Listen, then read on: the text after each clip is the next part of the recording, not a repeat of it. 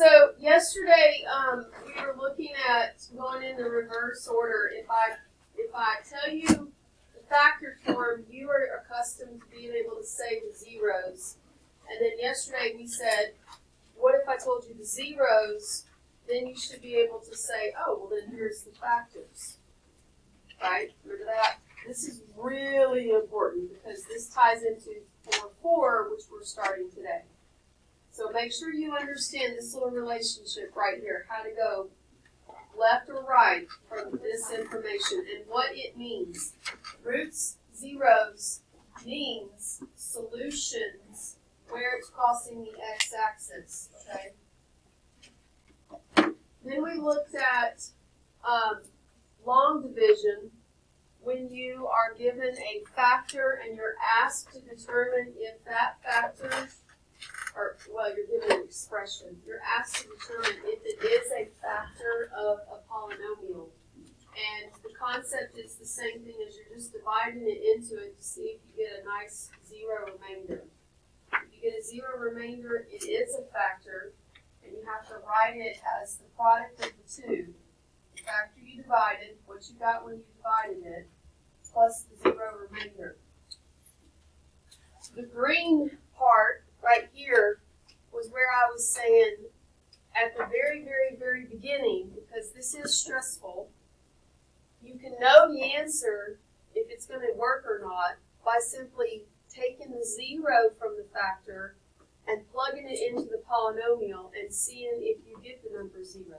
Because if you get the number zero, that means it is a zero, a solution, which means when you go through the factoring process, the division, you will come to a zero remainder. If you don't get the number zero, you should see the remainder you will get when you go through the long division. They're directly connected, okay? So use the little green, like, it's not a shortcut, but it's just kind of a, you feel safer knowing, going through the problem if you already know the answer. So use that to your advantage. You still have to know how to do long division, especially with what's coming in 4-5. You've got to be able to do long division because at some point in 4-5, I'm going to say, hey, I need you to tell me the answer to this question, and the answer comes from that part right there. So you've got to be able to do long division.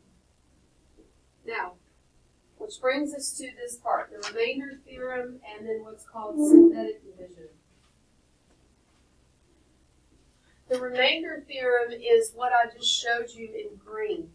The shortcut is if you had just plugged the zero in to the original polynomial, whatever you get is the remainder you're going to get when you do the long division.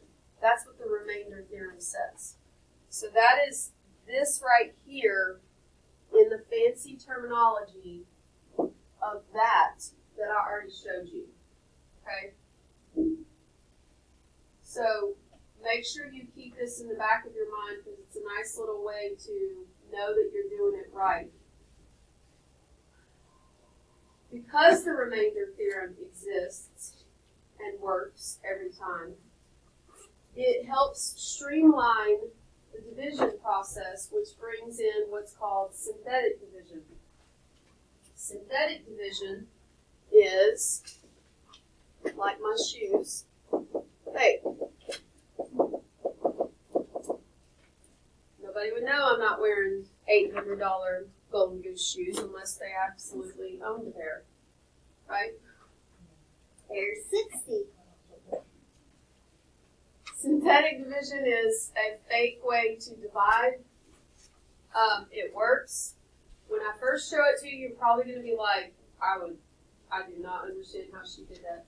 Then I'll show you a second example, and you might be like, okay, not bad. Then I'll show you a third example, and I think you're going to actually appreciate it, okay? Synthetic division is a very, very quick way to divide, and you're not actually dividing. So let's look at the question. It says, use synthetic division to find the quotient and the remainder, which means, hey, divide this crap and tell me what's left over. What did I say yesterday that did not happen yesterday? But at the very beginning I said, watch out, check for gaps. So make sure right here, check for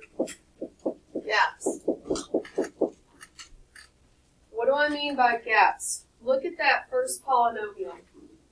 2x cubed plus 7x squared minus 5. 2x cubed plus 7x squared. There you go. There's an x missing here. So that means that its coefficient had to be 0. So plus 0x minus 5 is the actual polynomial. Of course, I'm dividing it by x plus 3.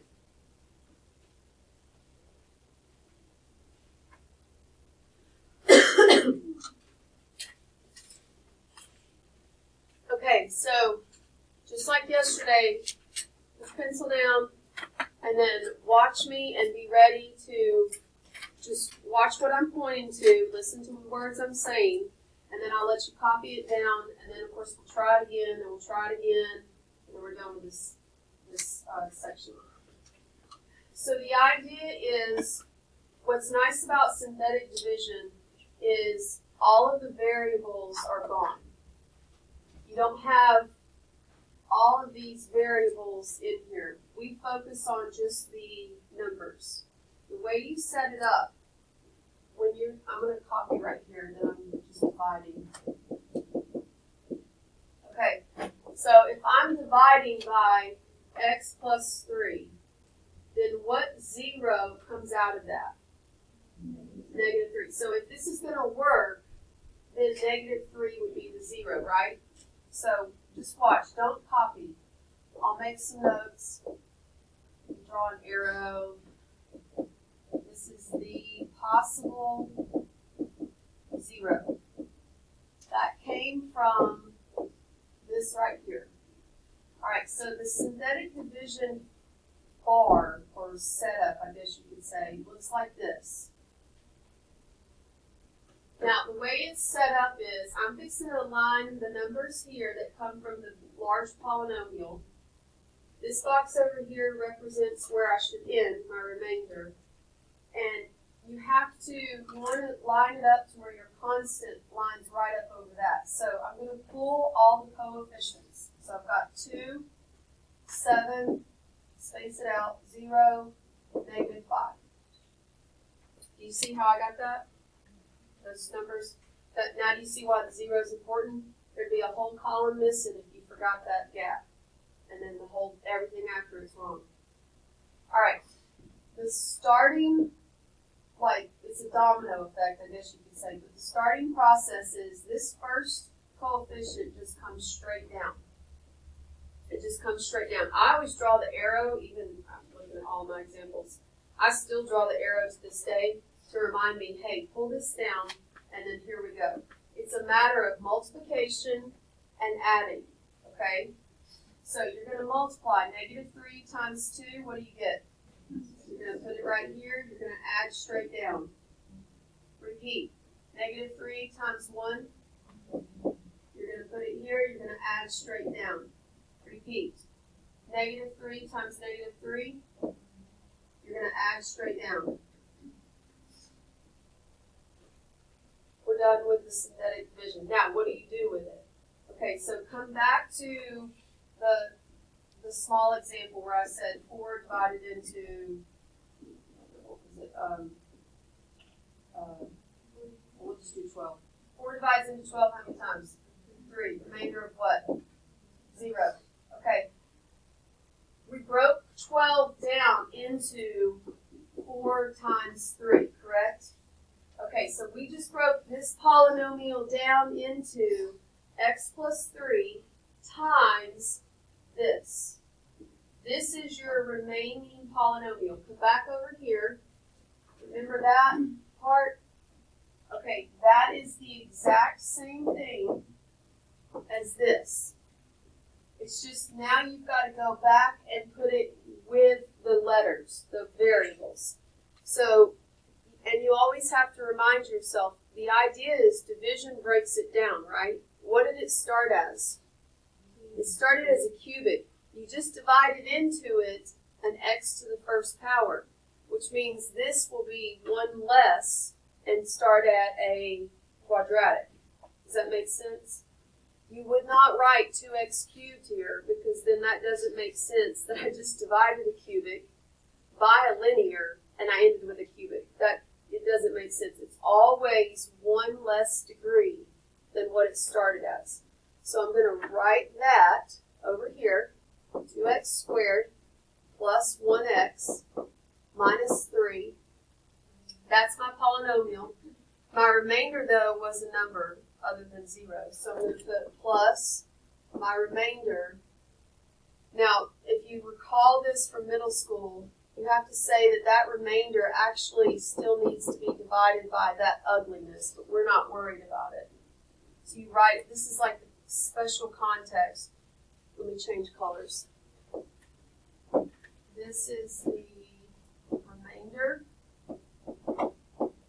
over the divisor at the end. This is what you actually got right here. Let me make another note. On arrow, translate into a polynomial with one less degree. Okay, so this question was, hey, I just want you to divide it and tell me what's left over. That's the only purpose of this question. So I've just divided it, I wrote what was left over, and then that's the remainder over the divisor. So in the My Math Lab, this would be the answer. Now I'm going to let you copy it all down. Oh, and I'm going to put an R right here.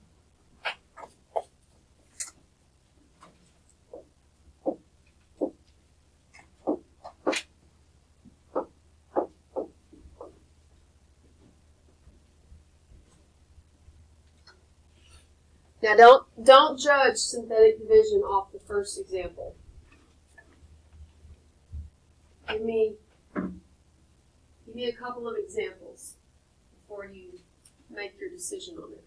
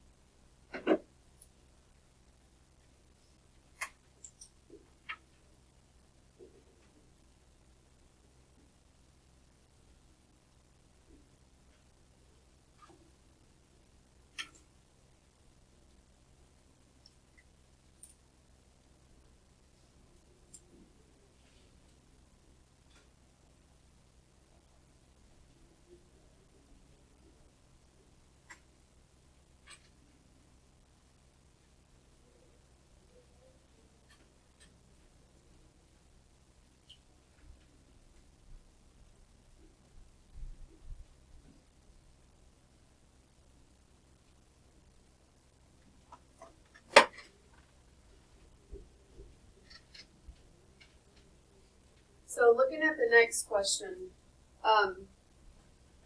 it says, given this polynomial, find f of 10.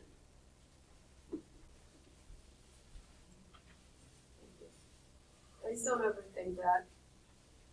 What do you think it means? Plug it in. Just plug it in. This question is just to remind you, hey, don't forget that if I say find f of 10, that means plug 10 in where x is and tell me what you get.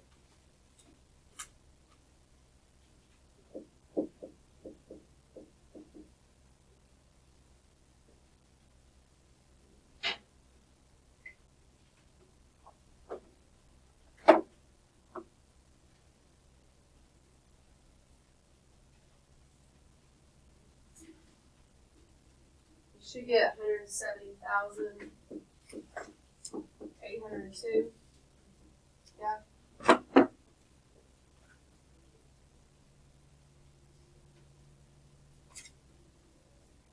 Okay, so we change colors.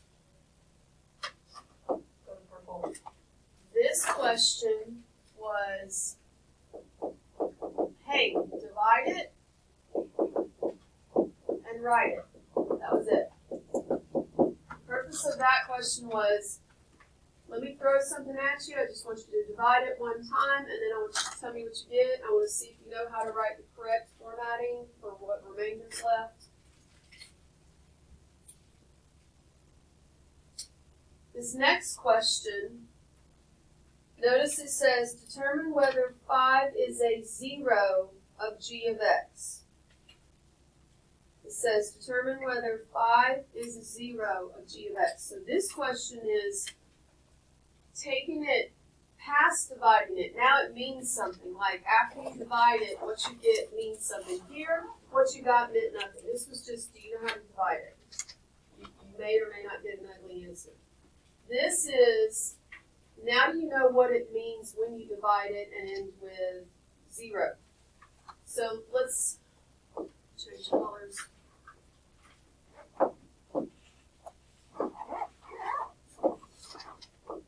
Determine whether 5 is a 0 of g of x.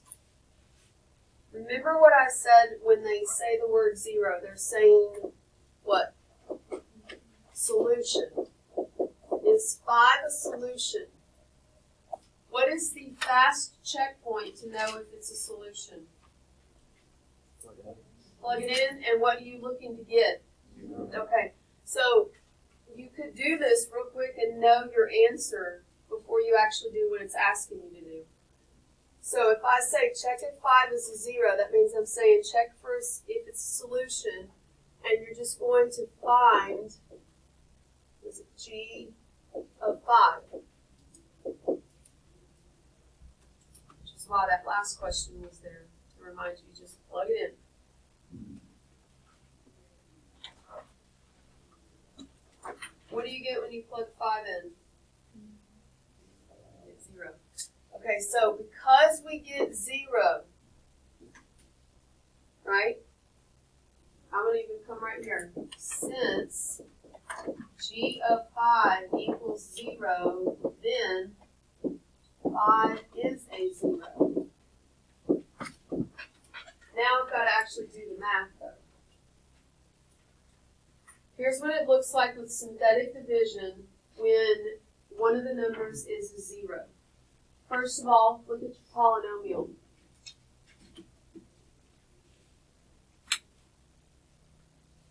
Well, you know, there's a lot of gaps. Let's fill the gaps in. So this is actually g of x equals x to the 4th, what?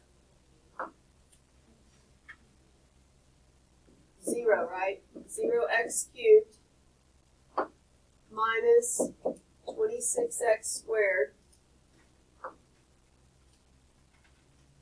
0x, and then plus 25.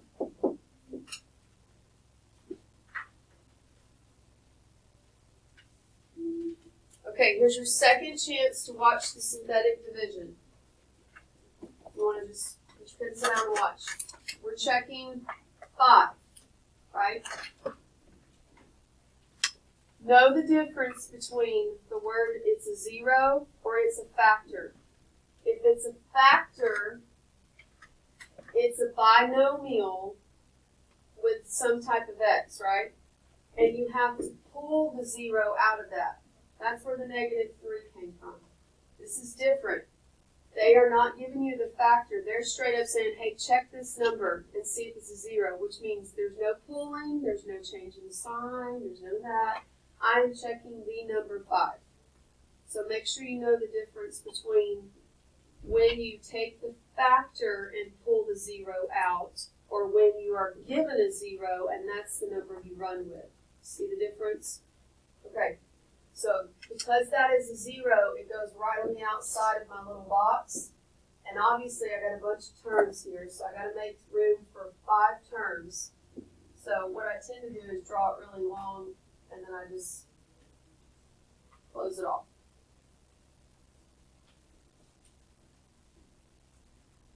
Now you're going to get your numbers across the top row by pulling the coefficients from those terms. So we've got 1, 0, negative 26, 0, and 25. Line up your last one over your remainder box.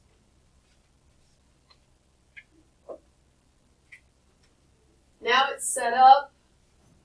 I draw the arrow to remind me, hey, this is where I start. I pull that down. And now it's a matter of multiply, add, multiply, add. So here we go. 5 times 1, write it here, add. Repeat. 5 times 5, write it here, add. Repeat. 5 times negative 1, add. Repeat. 5 times negative 5, add.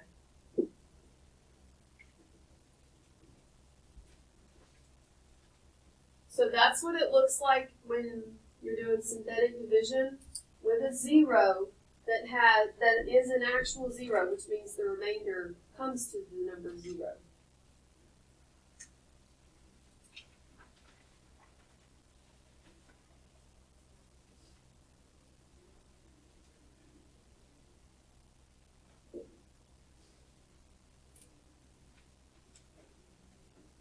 So I don't know if you want to make a note.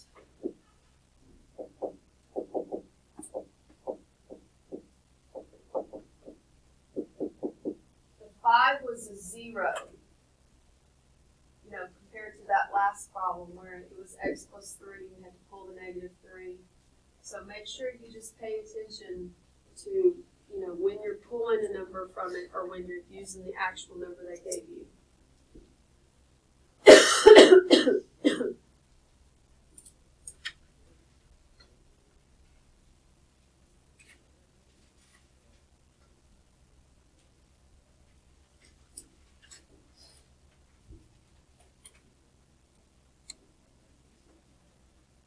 Okay, which leads right into the next part, which is taking us into today's lesson, the factor theorem.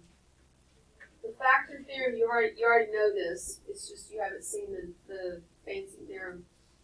For any number that you plug into a function, if you end up with 0, that means it's a 0, right? It's a solution, which means that it comes from a factor that you can write. So this goes back to that first slide where I said, hey, if I give you these zeros, you can say, then here are the factors. Remember that first slide?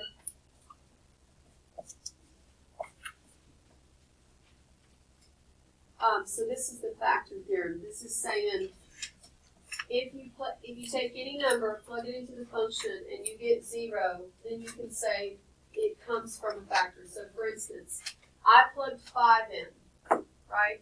I plugged 5 in, I got 0, I showed through synthetic division, it works, so 5 is a 0. This down here is saying, well, if 5 is a 0, then x minus 5 is a factor.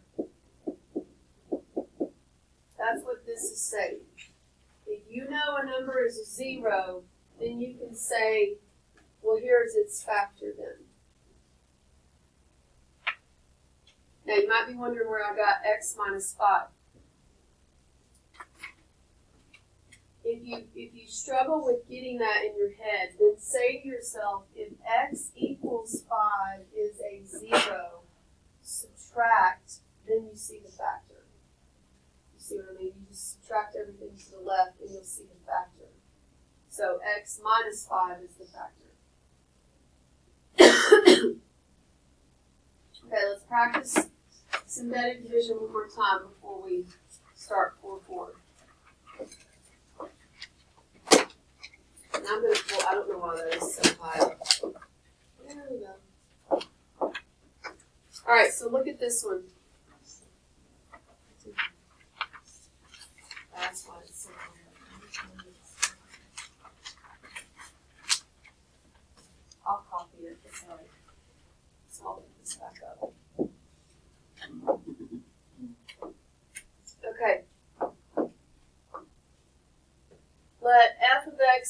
this function, factor f of x, and solve the equation.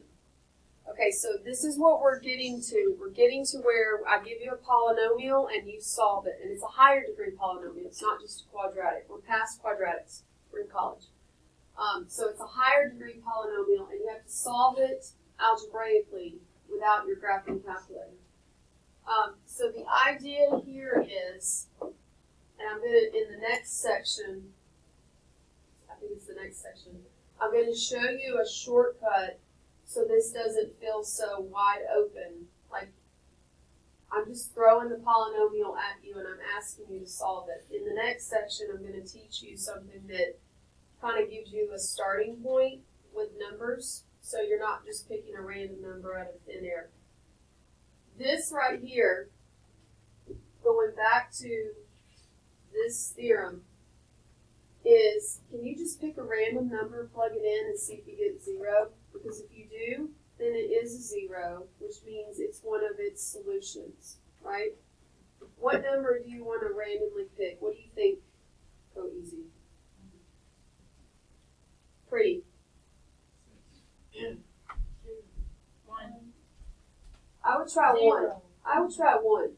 Well, you know 0 is not going to work, because look, if you plug 0 in, you'll be left with 8. So you know 0 is not going to work. So you could check 0, because 0 is potentially a 0 in any polynomial. But you can check that one with your eyes. Let's check 1. So I'm going to say check x equals 1. How can I check it real quick to know if it's a 0? Just plug it in. So we're going to find f of 1.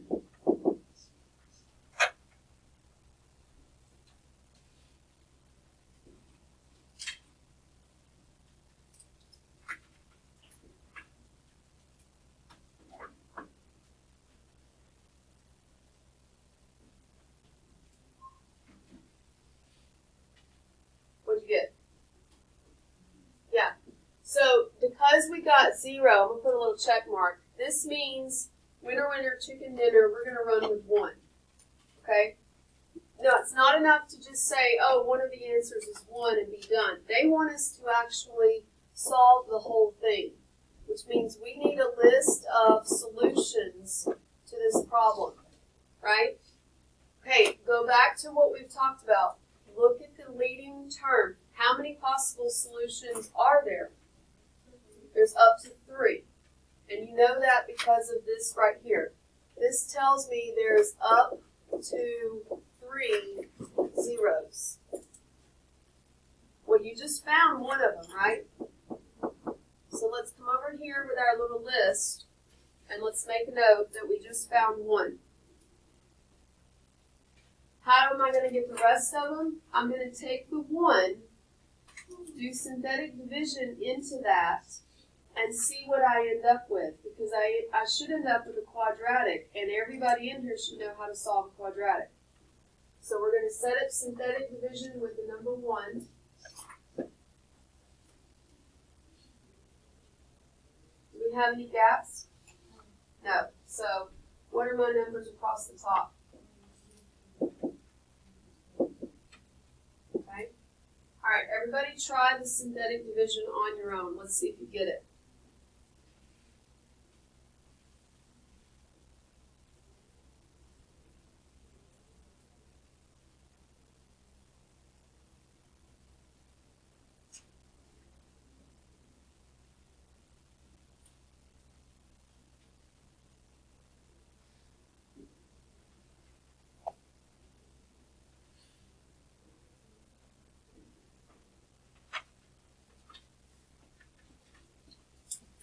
You should come to a remainder of 0, because we said at the very beginning that that number 1 works.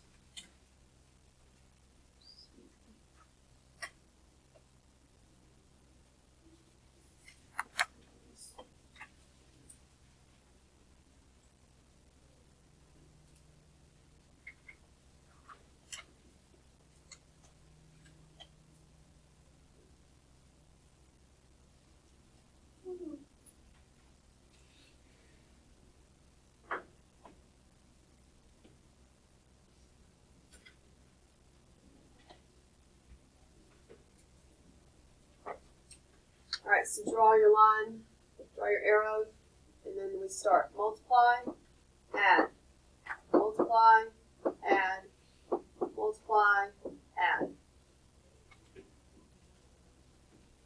Okay, so recall that it started as a cubic. You just divided a linear binomial into it, so this comes out as a quadratic, so I'm going to come right underneath. So 1x squared minus 2x minus 8. We have no remainder, and we're trying to solve this.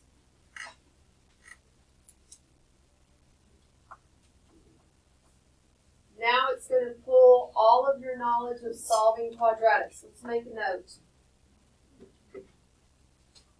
We'll change to green here.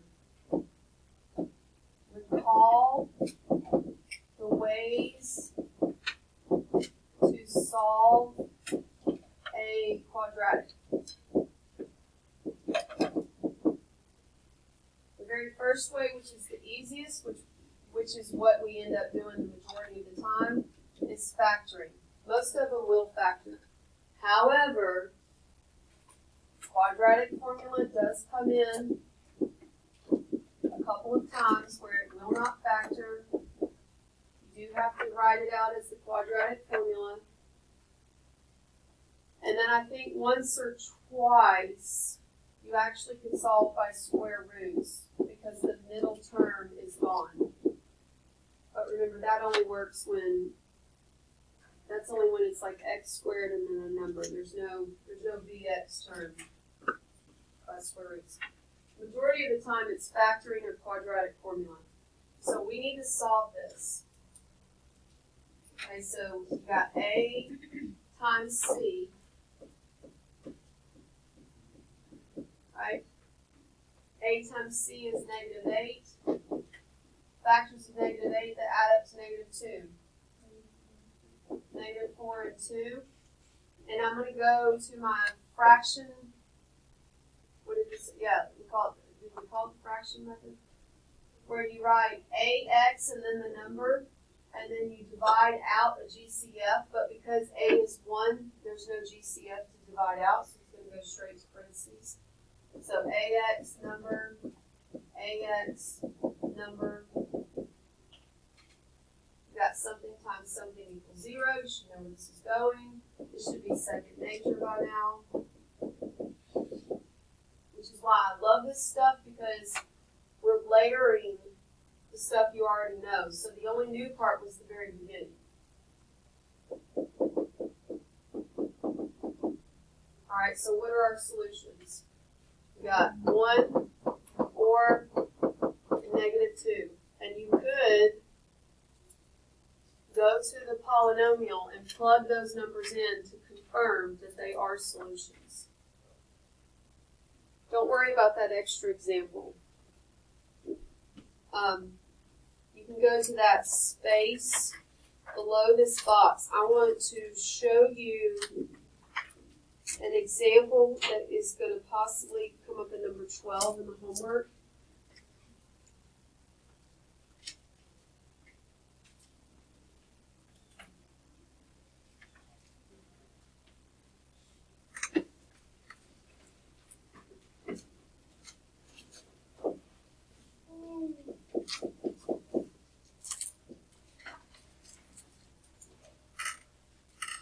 When you are doing synthetic division,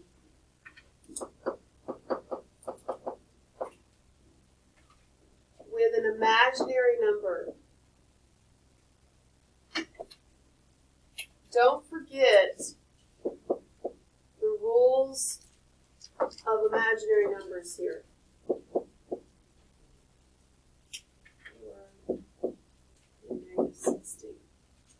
So let me just show you this one. You want to make this one spaced out. Imaginary numbers and real numbers are not like terms. Okay? You can multiply any two numbers together, but you cannot add any two numbers together. That's the problem. So when you have a synthetic division with an imaginary part, which this goes right into 4, 4, Watch how you do this. This comes down. Everything's the same. The problem is when we add, we're going to end up with two terms because they're not alike. All right, so 2i times 1 is 2i, right? Add straight down. They are not alike, so you have to just shove it together. Real part comes first. So this would be negative 4 plus 2i. Now you can see where this is going to start getting, you kind of have to go like over to the side and do it, and then you come back and put it in. Now we're going to multiply 2i times negative 4 plus 2i. Right? So that's negative 8i. What's 2i times 2i? 4i squared, right? And what did I tell y'all to do when you have an I squared? I said circle the whole part. The sign, the number, the I squared, because what does that actually do? It becomes, it's the equivalent of 4 times negative 1, which is negative 4. So when I come right here to write what I get, this is actually negative 8i minus 4, but you need to put the real part first. Only one of these. So this would be negative 4 minus 8i. Now the nice thing here is when I add that straight down, what happens with the 4's? They actually cancel. And you're left with negative 8i. Do you see that? So this one's not that bad. 2i times negative 8i. So I'm going to come over here so I don't mess up. 2i times negative 8i would be negative 16i squared, which is actually 16. And then remainder 0. So I wanted you to have that on your paper. Number 12, that's going to come up. So now you can see. So we're doing all that thing. Would you do? No. On this one, look. This one's just, is it a 0? This was just a yay or nay, is it a 0? And so you go through this. No. You, because these are imaginary, you can't translate that to a polynomial. Yeah, no. This was just a, can you do a synthetic division with an ugly complex number? That's what that was. All right, we're done with 4-3.